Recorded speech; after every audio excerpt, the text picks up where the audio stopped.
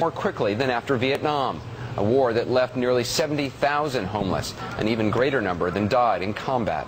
If the experience with Vietnam is any predictor, I am very worried about the numbers of homeless veterans or people at risk of being homeless.